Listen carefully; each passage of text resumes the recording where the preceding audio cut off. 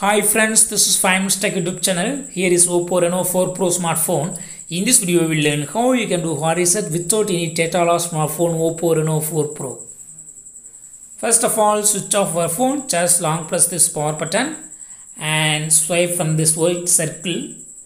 Now your phone will be switched off. Just wait few seconds.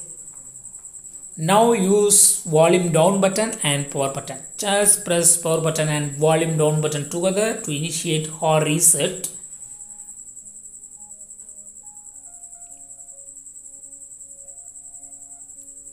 Press and hold and then release.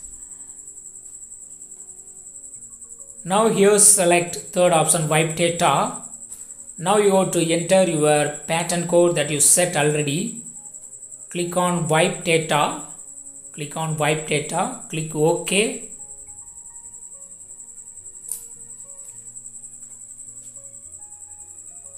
Wiped successfully. Click OK. And now click reboot. Click OK and your phone will be restarted. Just wait few seconds. Yes, your phone is started and now again you got to enter the pattern code that already you set. No data will be lost during this process and you can access your phone now.